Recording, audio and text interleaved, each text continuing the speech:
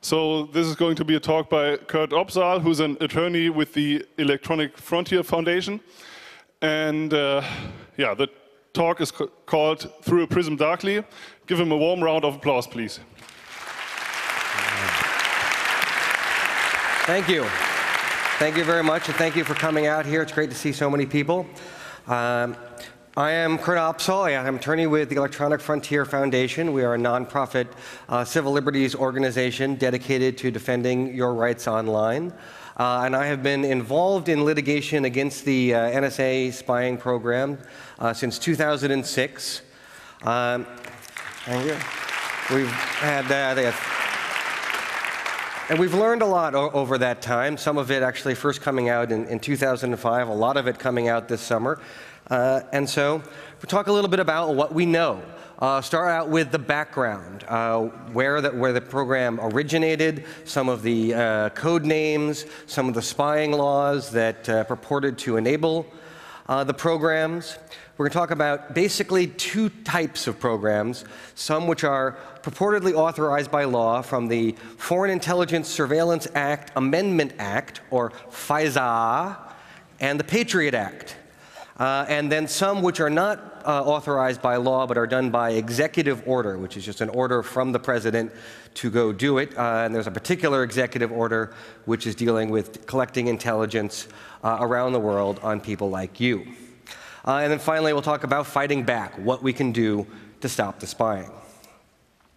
So the background, after 9/11, President Bush unleashed the full power of the NSA, unleashed the eye of Sauron to look around the world and try and find everybody all the time. The NSA had been operating under some constraints at that point. Some of those constraints actually were from the original Foreign Intelligence Surveillance Act of 1978, which came about after a number of scandals encouraged Congress to rein in the NSA. And they went ahead beyond FISA, ignoring FISA, with what was called the President's Surveillance Program. A subset of that program was later called the Terrorist Surveillance Program, and that first was admitted by the President in 2005. The TSP was actually a tautology. It was that portion of the larger program that surveilled terrorists. And so it enabled them to say things like the TSP only surveils terrorists because by definition any part of it that didn't surveil a terrorist wasn't part of the TSP. The PSP was done without any court warrants, without any of the legal authorities and niceties that generally happen in a rule of law type of government. So why did they do it, or how did they do it? Well, the main inspiration came from the fortuitousness of having US companies sitting on top of the wire. This comes from one of the original PRISM slides that came out back in June, and it shows the paths of communications between various regions in the world and the amount of bandwidth. And as you can see, the very large, wide orange lines are focused on US and Canada. And what this means is that a lot of communications around the world, even if they're not going to and from the United States, even if they are going between two other regions, will likely pass through the United States because that is the cheapest path. That is the one that is going to be the more efficient path. And that allows the companies who are sitting on the wire to look at what's going past. So they started doing this program, and they were doing it for a number of years in super secrecy, so secret, in fact, that the legal department, the general counsel of the NSA, was not allowed to see the legal reasoning behind it. Very few people within the US Department of Justice were allowed to see the legal reasoning behind it. But eventually that broke down, and some of the people in the DOJ started to see the memos that explained why they thought this was legal. And there's actually a very interesting incident in 2004 where the acting attorney general got a hold of the reasoning, and there was one aspect of it that he just couldn't buy. And that was and just sort of, this is not a civil libertarian. This is a law and order, a conservative, really ready to surveil kind of guy. But it was still too much, and it was that they had come up with a definition of acquire, such that the process by which previously they didn't have it and then later they did have it was not an acquisition. And this allowed them to get the stuff without acquiring it and thus not have to worry about those laws that talked about what you had to do to acquire things. So he didn't buy it, and he refused to sign off on the president's surveillance program. So at that time, the White House counsel, Alberto Gonzales, said, well, I'll go over his head. He was the acting attorney general because the actual attorney general was in a hospital with pancreatic cancer and pancreatitis. And so they raced to the hospital. And this was actually done with sirens and lights, blowing through red lights to get there first. So Gonzales was trying to get the sick attorney general to sign off it, and Comey was trying to get there to prevent that from happening. Comey did get there first. The attorney general did not sign off on it, and they threatened to resign if the program continued with this particular aspect.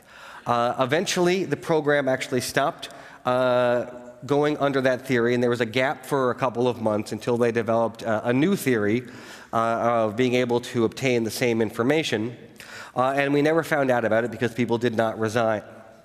However, about a year later, the New York Times first revealed the existence of the PSP, and they focused on content collection of content of internet communications and telephone calls.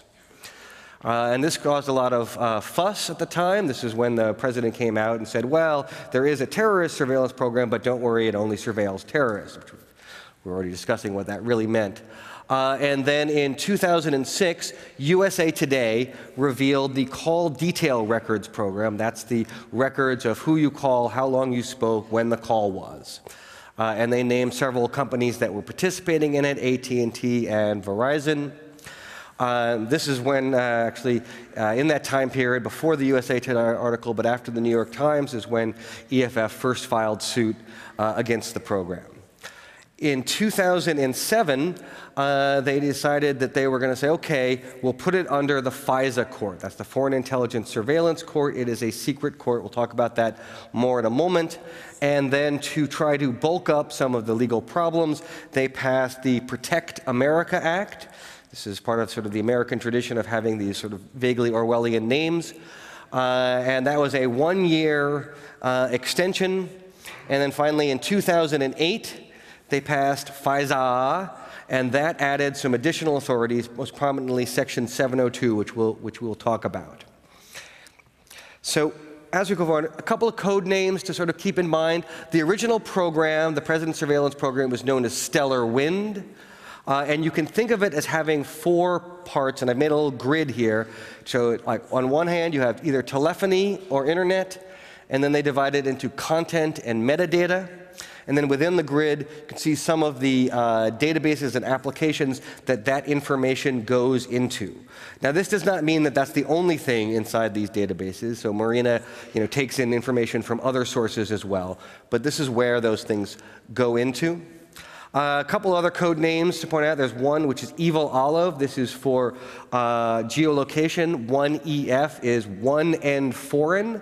So in order to help justify their program, they try and focus on one and foreign, or at least one and foreign. They use EvilOlive to do that. I like EvilOlive because it has some neat characteristics. It's a palindrome. It is also an anagram for I love evil. So I think there's some people there who have a sense of humor. And then FASIA, this is the location database of where you are. And the FASIA seems to be a reference to, well, it contains too many words of fascism, I think, to be really fair. So Boundless indeed. Boundless Informant was one of the programs or one of the databases that was revealed. This is a color map showing, a heat map showing where the SIG addresses are getting information for. SIG addresses is a collection point. There are 504 SIG addresses which are being reflected here, and this adds up to billions of pieces of information, and this is actually only showing it for a very short period of time. Now you might, as you might imagine, some places like Iran is in red, Pakistan in red, but as you can see, there is a lot of countries which are considered to be U.S. allies that are getting more than just a little bit. You can see Germany there in orange, so too with the United States, the same color as China. So here are some spying laws. There's the Wiretap Act. That was one of the first laws that we have in the United States to regulate when the government can listen in on your phone calls. That passed in the 60s, and it was largely for law enforcement. In the 70s, there was the Foreign Intelligence Surveillance Act that was born from some of the scandals that were discovered in the early 70s. In the 80s came the Electronic Communications Privacy Act that was trying to modernize communication law to deal with email communications.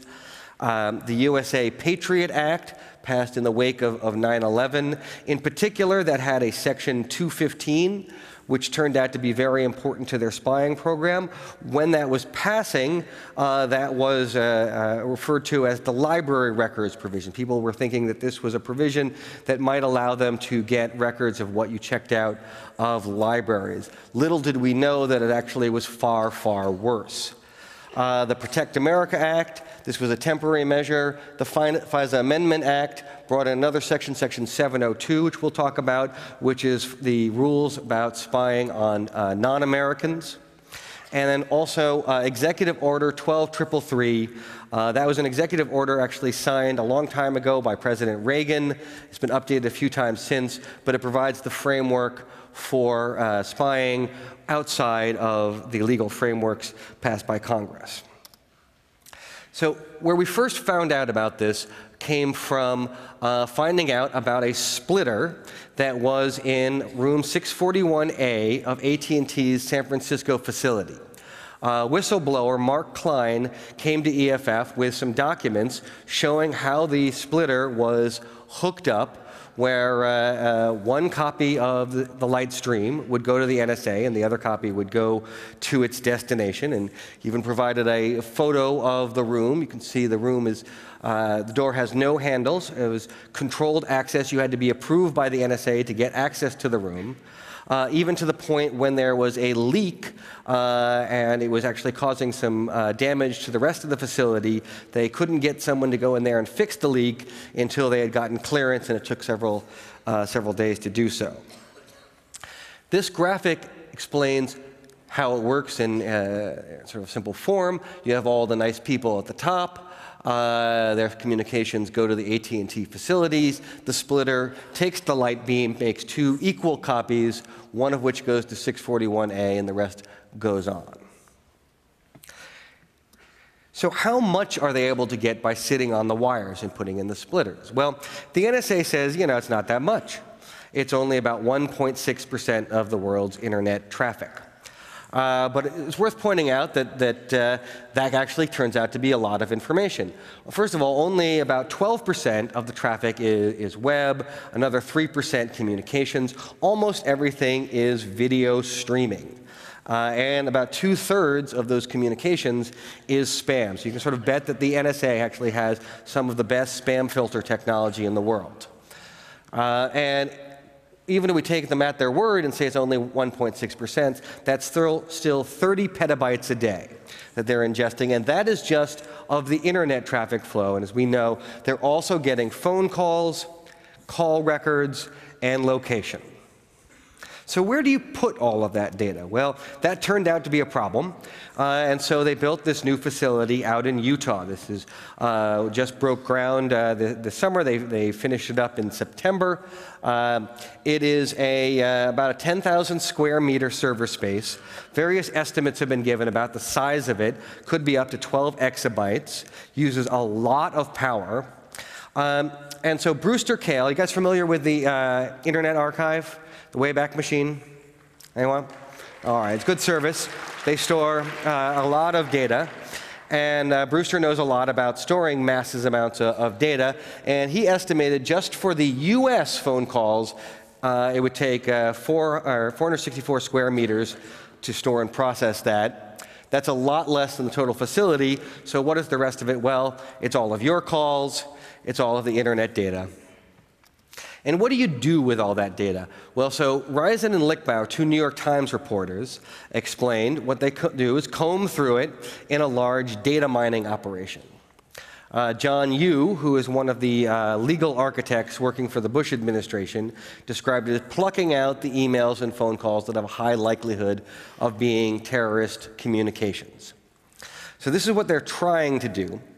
And how do they do it? Well, one of the ways they do it is by playing a little bit of a word game on what they're doing, holding without collecting. That is to say, they were able to say to a number of congressional committees and other statements that they weren't collecting all of this information. And then they later had to sort of explain what that meant. So the Director of National Intelligence, he said, think of it like a huge library. To me, collection would mean taking the books off the shelf. Now, I don't think that's how most people would think of a collection. Like if you went into a library and you said, you know, wow, what a nice collection it is, you can sort of imagine that Clapper would have to say, no, it's not. I haven't read all these books yet. When asked about how many Americans' data were in there, the Director of National McConnell said, we can't know. We can't know until we look at what's in there, and so it's sort of if we don't look at it, it doesn't matter. Instead, they all sort of focus on what they are targeting. And so this is a slide that is giving some of the numbers about the selectors for targeting. And you look at these numbers, and you know, they're fairly substantial numbers, 15,000, 19,000, but not supremely huge numbers. And that is because what they're talking about is targeting, but when they are targeting something, they're hitting a lot more than their target. And so they try to minimize the amount of the scariness of it by talking about the selectors, but when one selector can mean a lot of information. So let's talk about FISA 702, FISA. This is the section of the law that passed in 2008 that is set up designed for getting the content of communications outside of the US. And they have two sources. You should use both. Upstream, and that's sitting on the wire, the fiber optic splitters we talked about earlier. And then PRISM, which was revealed this summer, and that is collection from the service providers. And PRISM involved collection both through 702 orders and also through other means that were gathered in there. We will talk about those in a bit. And it had some targeting and minimization rules. So one is that the statute said, you know, you have to be targeting foreigners. And so they interpreted this to mean as a 51% chance or more that something is foreign. And so if it's slightly better than a coin flip, then they assume it's foreign. And unless it's proven otherwise, so if it's unknown, if they can't figure it out one way or the other, then it's foreign. And then if they can't tell exactly what it is because it's encrypted, well, they'll just keep it around forever until they do. And to get these orders, they go to the FISA court. Now, the FISA court, I have not seen it, but someone who has was helpful enough to make this drawing of its entrance. This is the secure door. You can see the hand reader there. You pass the code. The court meets inside a Faraday cage. It is highly protected.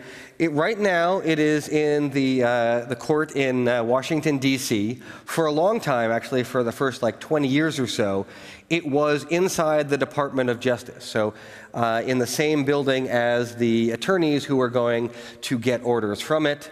Then they finally sort of saw it, well, that seems to be maybe a little bit too much to see like we're working too closely together, so we'll move it to a new building.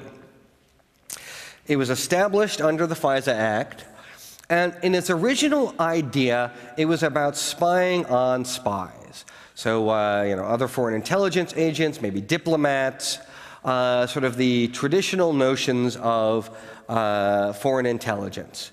but its role was massively expanded, especially after 9/11. And it is now being used to do far more. And it goes in there, and it is basically a rubber stamp court. They go in there, they provide the application, they have a phenomenal approval rate. It is an ex parte court. What that means is only one side gets to argue. They only get to see what the government has to say without any counter argument, and they tend to just believe what it says. Now, after some of the revelations this summer, the FISA court felt that it was necessary to sort of explain itself, and in doing so, they said basically the court does not have the capacity to investigate issues of noncompliance. They don't know what it's doing. They're basically unable to provide oversight. Nevertheless, the government often points to this court as saying this is where we get the oversight. Now, there's a couple of definitions within the Foreign Intelligence Surveillance Act that are important. One is the United States person. So this is what it is interested in protecting. It's not that interested in protecting you. It's interested in protecting U.S. citizens or permanent residents, groups with substantial numbers of U.S. persons or U.S. corporations. And then what it's trying to get at is foreign intelligence information. Now, that includes the things that you would sort of expect it to include, national security, terrorists. But it has another provision here, things that relate to the conduct of the foreign affairs of the United States. Now, as you might imagine, that is an extraordinarily broad definition.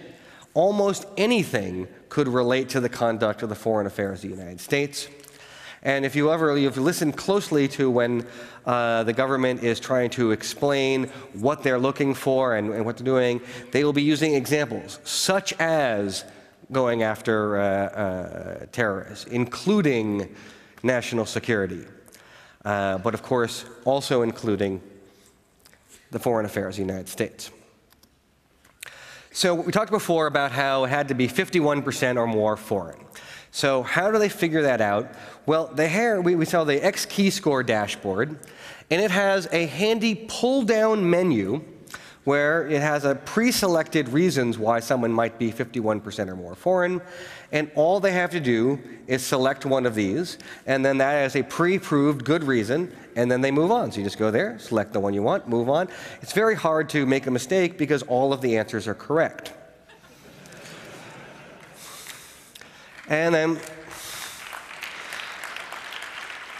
there is the targeting procedures.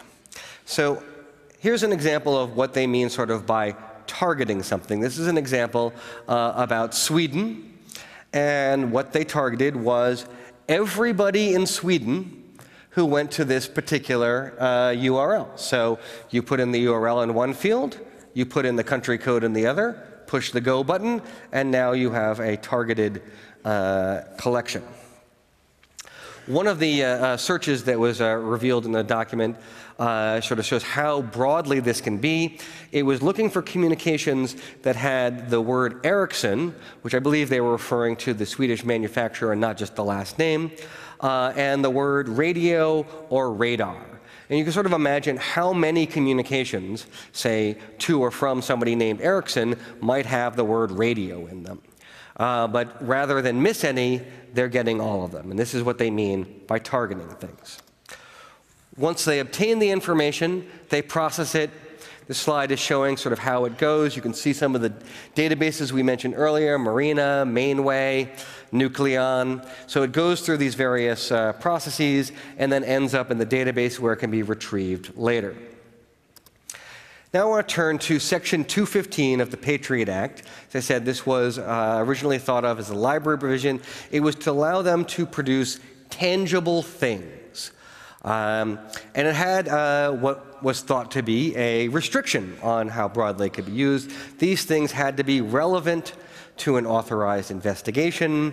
It was imagined to be similar to a grand jury subpoena, which is sort of the typical process by which a prosecutor could get records from, from the phone company. Where they get one record about one person at a time. Then we saw the Verizon order. And the Verizon order showed what they meant by relevant was everything. All the calls of all the people all of the time, all the information about them dumped on a daily basis, with the order being constantly renewed every 90 days. So that sounds like a lot of information, but hey, it's just metadata. So in the defense of the program, President Obama said, well, we're not listening to your calls. We're just sifting through so-called metadata. I like how he adds sort of the so-called in there to sort of make it somewhat dismissive in it. They keep on saying we don't listen into the calls, does not include the content. But let's examine some of these explanations. Well, so one of them was, we're not getting the identity of the people involved. Well, that's nice, but it's possible that the NSA has access to phone book technology, and they can cross-reference things. They also said no location information under this program. More recently, it was revealed that, well, under a different program, well, that's another story. They said, well, it's only a few hundred selectors. But then once they have each selector, they take it 3 hops. And so that's everybody you call, everybody they call, everybody they call, and so on, until one selector can be hundreds of thousands, if not millions of people, depending on how frequently they call people, how many different people they call over the years and years of data that they are collecting. So they had some legal basis for this. The FISA court, originally they approved it by basically saying, yep, looks like it meets the statute, go ahead. And then the program got revealed, there was a lot of public controversy, and only then did they issue an opinion that purported to have some legal analysis. The first opinion came out sort of discussing some of the legal issues. They said, yeah, relevance doesn't actually mean anything.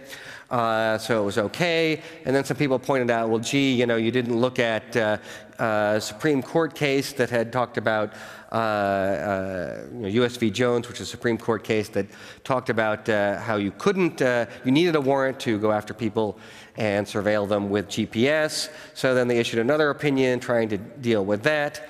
This is after-the-fact justifications which they felt were necessary because of the public controversy, not a true analysis that began looking at it skeptically from the beginning. When it came to an open court, things were a little bit different. We've now had 2 court rulings that have looked at it in open court, one good, one bad. So the first opinion found that it was likely unconstitutional. And then earlier this week, there was another opinion that unfortunately went the other way. These are going to go up on appeal, and we hope that the right decision will eventually be reached. So let's take a moment to talk about why it matters. So they're saying, like, it doesn't really matter. It's just metadata. It's information about your calls, not the content itself. But actually, metadata matters a lot.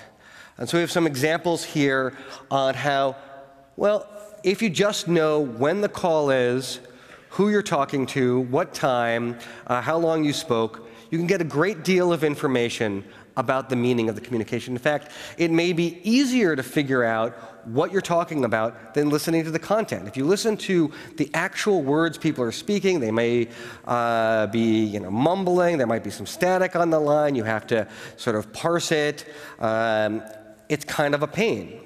But with metadata, you have some hard facts, and you can make inferences that can often tell you a lot more about the meaning of the communication than actually parsing the communications themselves. So the final authority under this 3-part system is Executive Order 12333. So it's an authority in some sense, but it is not a limit on spying. And unlike the Foreign Intelligence Surveillance Act, where it is trying to put some limitations and say there has to be the limitation and targeting and so on. It is not a substantive limit. It suggests you use the least intrusive collection techniques feasible. If something extremely intrusive is the least intrusive, well, then so be it. And it's okay so long as it's in accordance with procedures. So they can come up with procedures, and once those procedures are in place, then they've satisfied the requirements of 12.333.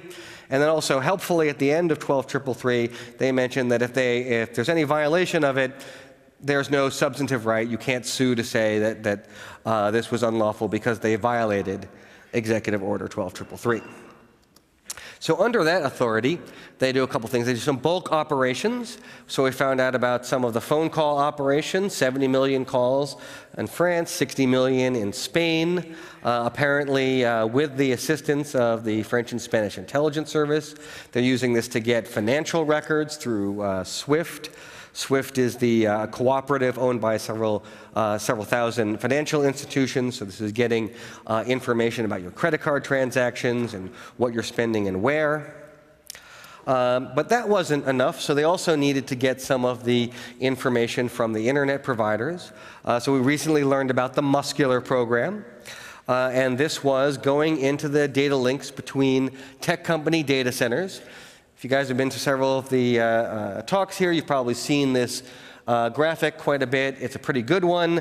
They point out where the SSL is added and removed, add the little taunting smiley face. This smiley face, I think, has come back to bite them. It has been interpreted as a bit of a taunt by the companies, and the companies have responded by encrypting the links between their data center, increasing the adoption of HTTPS by default, by using strict transport security, adding forward secrecy. We recently did a survey, our Crypt the Web report, that's shown there on the slide. The green check marks are for the companies who are doing some of these things. The column on the left is for encrypting data center links. There's a lot more check marks there than even when we started the survey. Though there are some notable exceptions on there.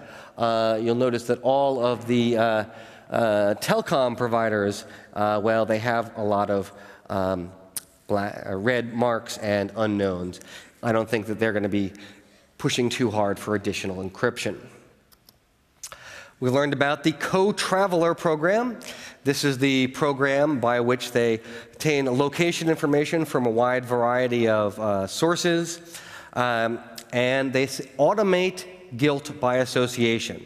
So if people are traveling together, hanging out together, and they don't like one of them, then they now don't like the other one. And they look at the speed and trajectory of two people's cell phone patterns, and then say, oh, they're traveling together. So given where we all are, the cell towers around here has now added a lot of new co-travelers to their database. So sorry about that, you're now part of this program. They also have started looking for disposable cell phones, which is for one of the things that many people are trying to do in order to protect themselves from surveillance. Maybe if they're a journalist, they want to talk to a source, starting using disposable cell phones. Well, they're trying to make that more difficult. They're looking for phones which are being switched on. You make a call, you switch it off.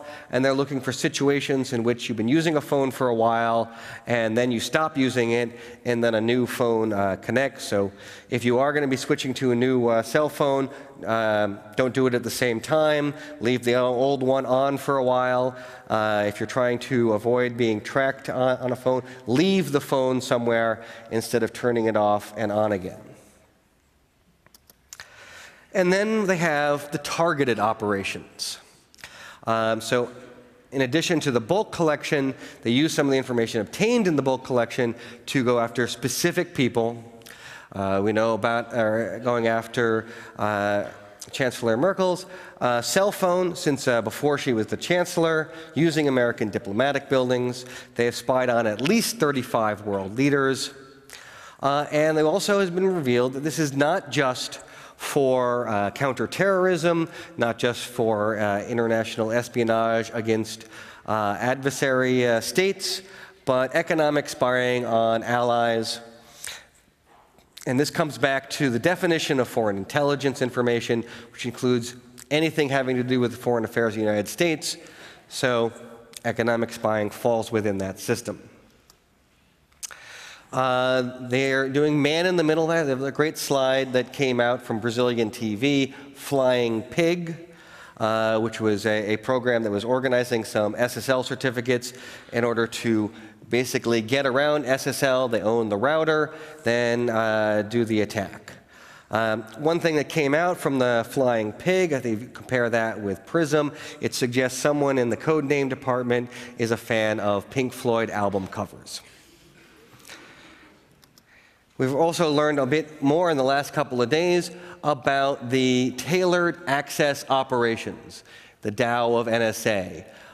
This is where they are doing particular targeted operations. We've known about some of them against the Mexican president's email, OPEC, others. One of the ways in which they are targeting is using the Google Pref cookie, the advantage being that almost everybody who uses a browser at some point in time is going to encounter some Google ads, get a Google Pref cookie.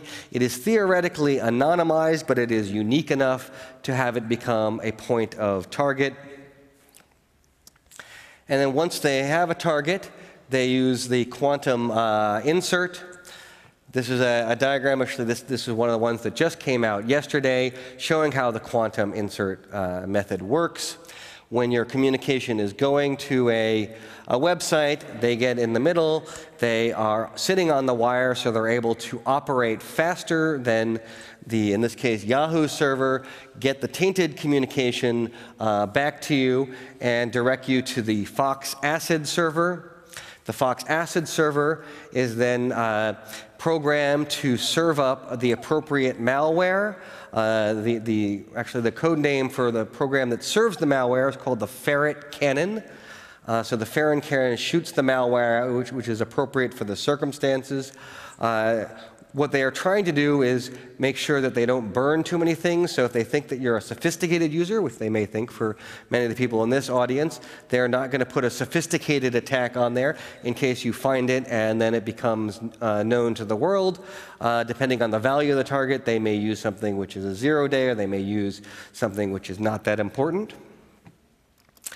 And then bull run. This is sabotage.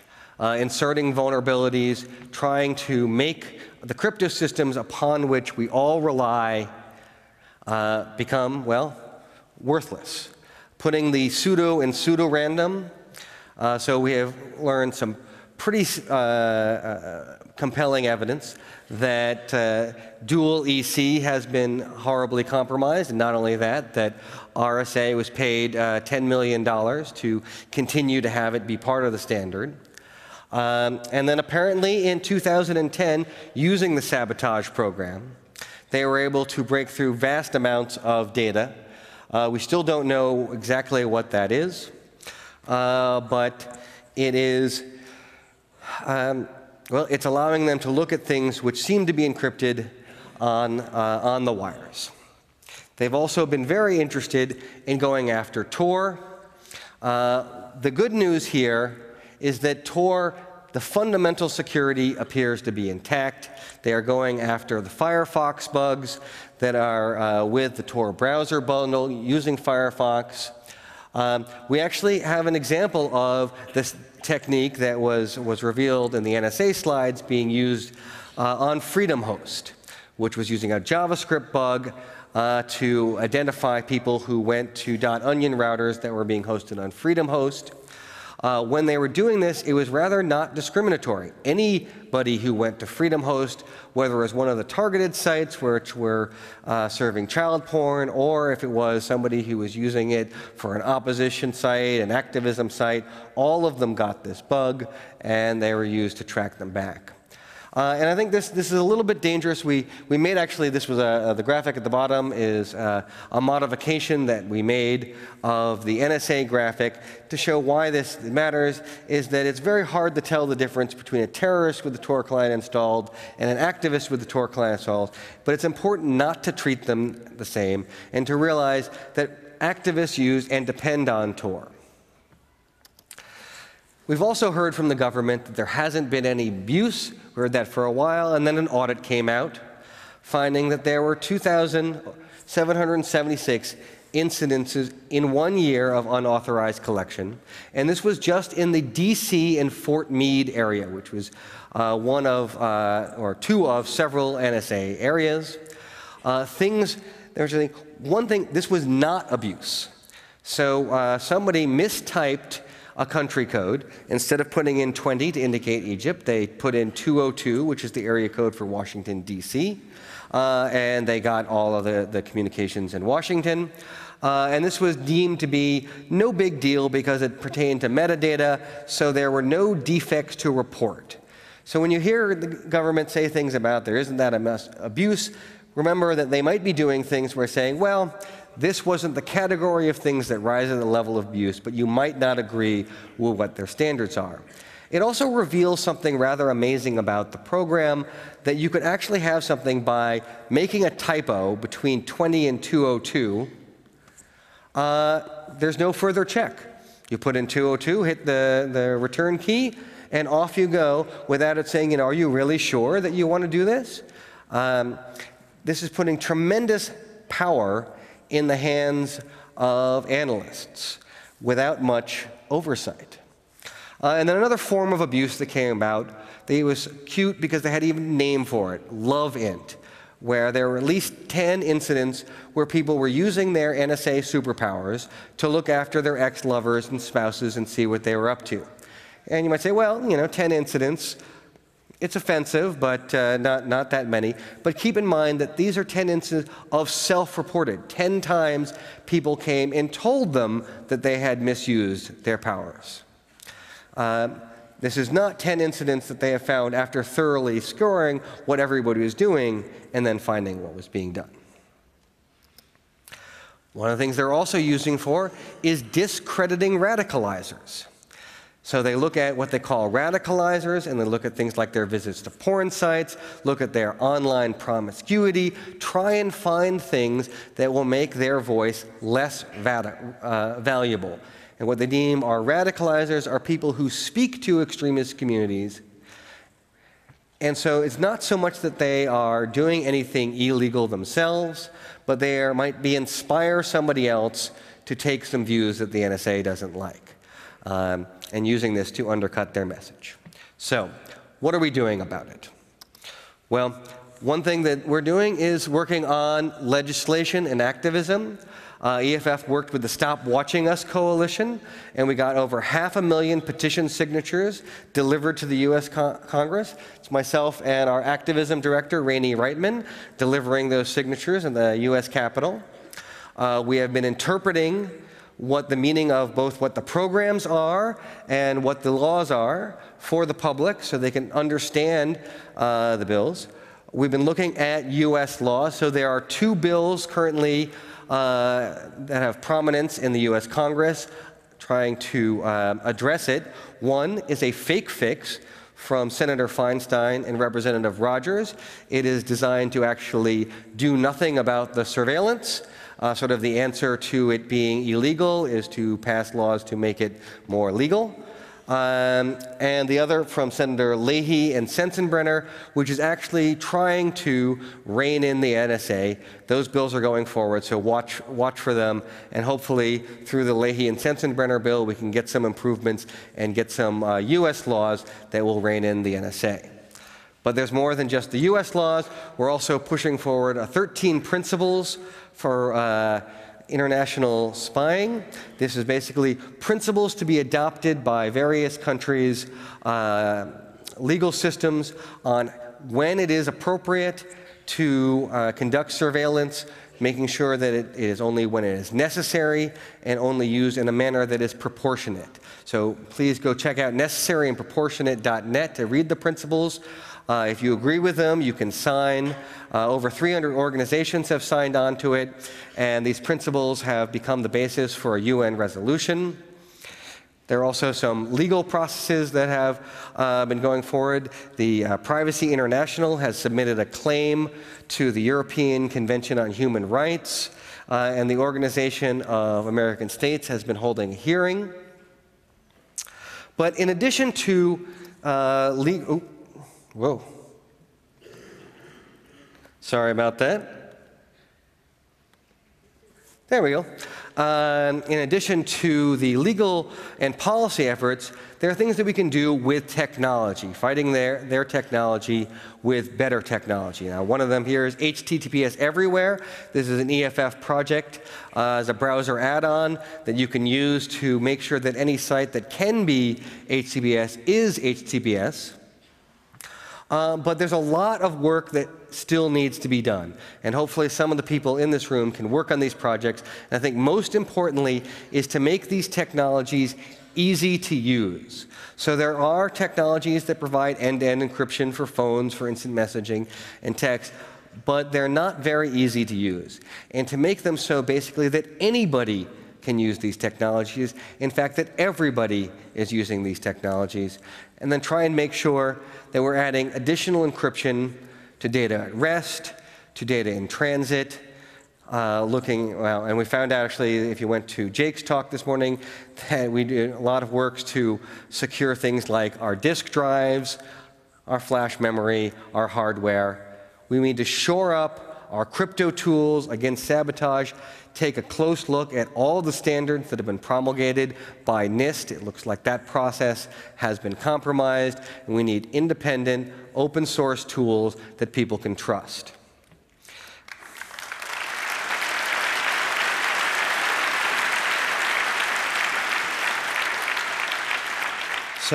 And there is a lot that you can do. You can start, and I think a lot of you are already doing this, by paying attention. There's a lot going on, a lot of information, but absorb that information, look at it, share that information. You all probably know somebody who knows a little bit about this and should probably know more. Also, vote. Make sure that your representatives know that this is very important to you, and they can put pressure on the US government to try and rein in the spying. And this is actually, we've already seen some of this. Some of the governments, including Germany, have been putting pressure on the US to stop spying as much. And, well, hopefully that the economic pressure is really what's going to do it. Diplomatic pressure is nice and I think needs to be done, but also what we're seeing is a lot of economic pressure coming from other countries where it's affecting US businesses, and that's something that Congress does listen to. Another thing that's very important to you is use all of these tools.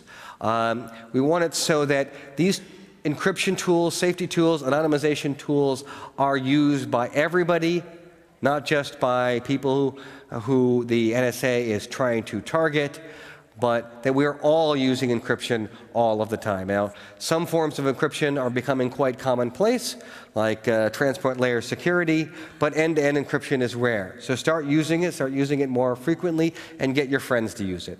And then finally, build the tools. Build the tools that are going to make a future that you would want to live in. We have a choice now of moving forward to a future which is going to be like a dystopian Philip K. Dick novel, or we can have a bright future, a future that has privacy, a future that has security. And you can build the tools to get to the future that you want. So, thank you.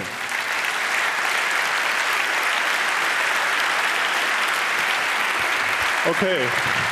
Thank you very much for this very interesting talk. So we have still a lot of time for questions. We're going to start with the internet. People in the room can line up behind one of the microphones and ask your question. Do we have a question from the IRC or Twitter? Speaking at OrcCon in June, John Perry-Butler pledged that the EFF would do more to fight for the rights of non-Americans. The question coming from the IRC now is, what, if anything, did the EFF following through on this promise? So I'm sorry, the question was fighting for the rights of non-Americans? Yes. Yes, indeed. So we have been working on it, and I think probably most prominently is the necessary and proportionate project, putting forth the 13 principles and organizing the 300 organizations to sign on to the principles, promulgating them to various countries around the world, and now also to the United Nations, to get countries to adopt these principles. Also, we are trying to stop the programs through the court system, and if the programs stop, then this will affect both ends of the calls. And so we're hopeful that by finding that these things are unconstitutional, that this can put a significant rein on the program. Okay, microphone 3, please.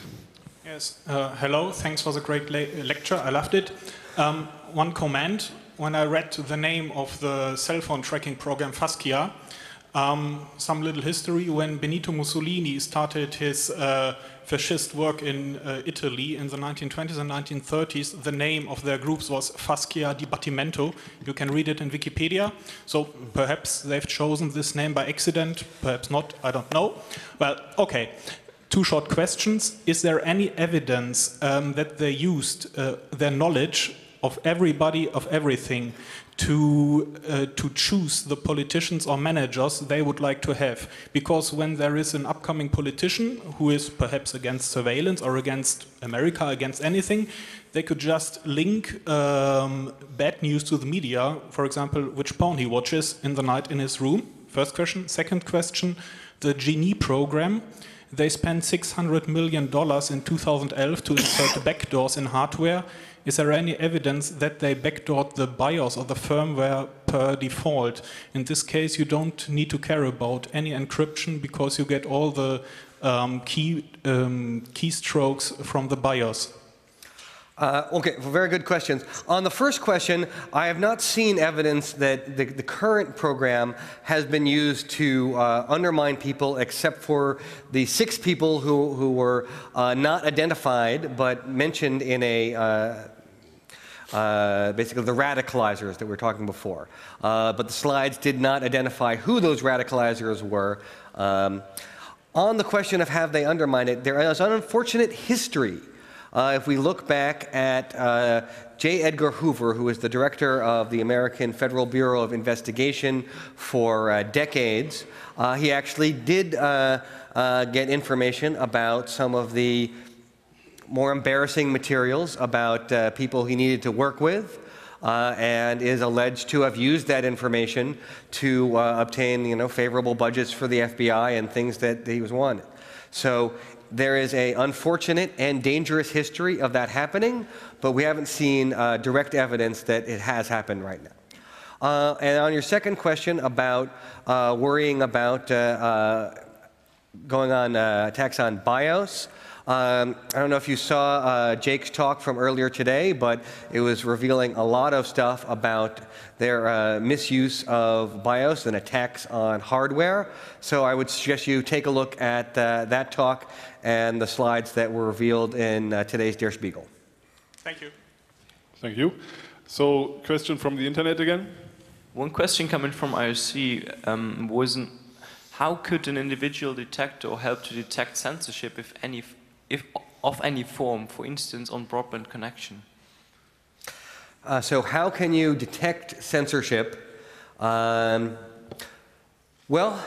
it's an interesting question. So I guess if I'm interpreting this question correctly, it's that how would you know if you are going across a broadband that what you are obtaining is what you expected to obtain? And we can see from the quantum insert that they can modify what you are receiving when you go out into the web and give you back something which is different from what was originally planned to be given to you.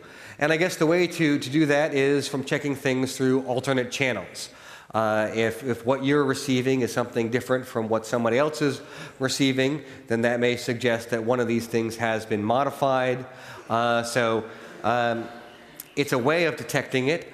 It's my understanding that for most of this, when they are injecting packets and giving things which are different from what you're intending, it's designed to be sneaky. It's designed to not be detectable. And if you're changing what is being transmitted, then that is somewhat detectable. Though there's another form of censorship that is going on and is very unfortunate, which is the self-censorship of intimidation that happens when you know that your communications may be monitored, and then you may not go and get the information that you need. And this is why it's very important to use tools like the Tor browser, use encryption technologies, so that you can go and get the information you need with more confidence. Okay. Thank you. Then number 4, please. Yes, I was interested about the programs that they have, like HTTPS everywhere and stuff, so that maybe one day we'll have encryption by default. But I was also thinking maybe one day. Wouldn't it be possible to just spam the NSA by having a daemon service running on my computer that's sending out emails with the buzzwords in there and encrypting nonsense and sending it over so the NSA will save it because it's encrypted? Are you working on such a program? Because I think in the beginning the people who are using it will be exposed, and so it would be good to have an organization who is running this at one point of a time so that many users join at the same time and no one is really exposed to the NSA as an individual. So I've seen a number of proposals along these lines, trying to basically overload the channels with the type of information you might expect that they are looking for. I mean, one thing I'll note, if you saw the size of the Utah facility, they have a tremendous capability of storing data. They have a tremendous capability of processing data. So it would take an incredible attack to have any sort of meaningful denial of service. So what we've really been focusing on is trying to do, the first thing we're talking about is get HTTPS by default all over the place, all of the time. One thing is the project like HTTPS Everywhere, turning something which is optional HTTPS and making it by default through the add-on. And the other is putting the pressure on companies to make it the default. And as you go check out the Encrypt the Web report that I mentioned earlier, and you can see a lot of check marks in the by default. And actually, a number of those were changed within the last couple of months. Were changed in reaction to what's going on. So I think sort of the better use of resources is try and get as much encryption all the time, all over the place. Microphone 2. Okay. Yeah, I got 2 questions. The one thing is about economic pressure. Just to clarify, what you're saying is that in reality one should, for example, exclude Windows products from all international acquisitions on information critical systems, as you should do anyway, but so that they will not be able to sell it, as an example for economic pressure. And the second one, how about legal pressure, criminal legal pressure for individuals that clearly work outside the scope of the law? For example, shouldn't we all perhaps file criminal accusations in our national legislations and see if those anti-terror laws work in our favor for once? As an activist proposal. Let me address these. Yeah, absolutely. So on the first one, economic pressure, and I think actually this is the most effective. It's something that we know that the U.S. government does listen to. It is concerned about the economics of the U.S. companies. And one of the things that actually was extraordinary is we had a number of U.S. companies, 8 internet companies. They signed a statement asking the government to stop the spying, and I think in part because it was affecting their interests. And the sabotage program that the NSA has been doing is sabotaging these companies' ability to sell things around the world because they trade, we have these products, they are secure, and then it turns out, in fact, they're not secure. They are backdoored. They have these problems. And that would be a reason why someone might not want to use these things. That will have, I think, a potent effect. Going after people criminally, I mean, this has been tried. There have been complaints that have been raised against members of the Bush administration, stemming from both some of the earlier allegations or earlier revelations about spying, and also about some things having to do with like the Iraq War and so on. This hasn't had a substantial effect on policy so far. Thank you. Okay, thank you. One more question from the internet, please. What do you actually think of efforts like GNU-net to solve the fundamental problem of unencrypted by default internet traffic? So the question is, what do I think about, sorry, say that again? What do you think about efforts like GNU-net to solve the fundamental problem of unencrypted by default internet traffic? So I'm not familiar with GNU-net.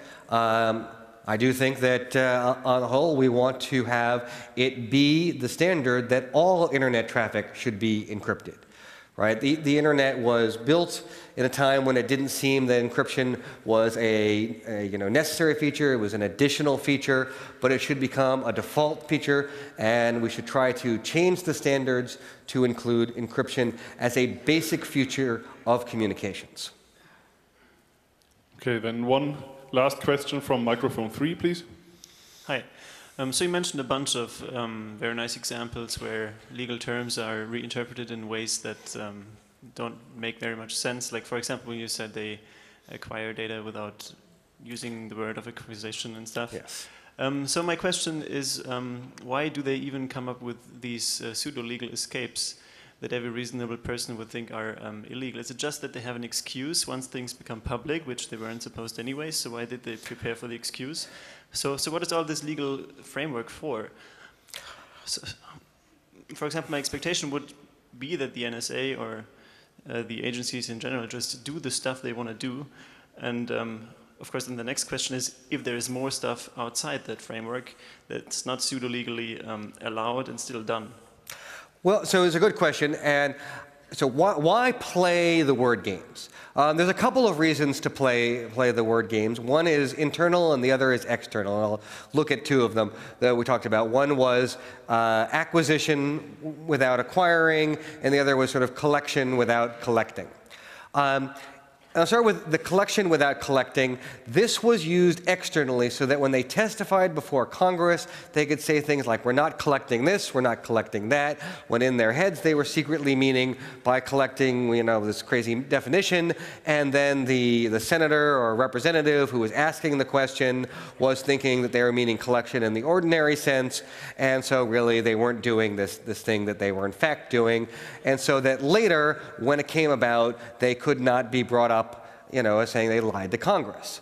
And so there was one incident with the Director of National Intelligence, Clapper, where he kind of got into a bad way, where one of the senators asked him a very direct question about getting the information on phone calls, and he said he denied it, and then it turned out that that was happening. But by and large, they're using these word games in order to be responsive, but without giving the information that is really being sought. But then you have the acquisition without acquiring. Now, this was done in secret. This was part of a secret memo that was only reviewed by a very small group of people. And the reason I think for that is because, believe it or not, there are still some good people out there, even within the government. People who need to see an explanation as to why this is legal. Even if they are not morally opposed to the surveillance, they do believe in the rule of law, and those people need to have this sort of explanation. And they tried to do this in two ways, by coming up with the, BS explanation, and then keeping it secret and telling, well, don't worry your pretty little head about it, we have this secret explanation that's all good. And then one thing that is useful about that is that hopefully some of these people, the ones that are good, who do care about the rule of law, are now starting to see alternate views about what these are, alternate views about the legal analysis. It might be saying that, hey, what we were doing was wrong. What we were doing was beyond the law. And then remember that the oath that they took was an oath to the Constitution, was an oath that respects free expression and respects privacy. Okay, thank you very much for your talk. Thank you, everybody.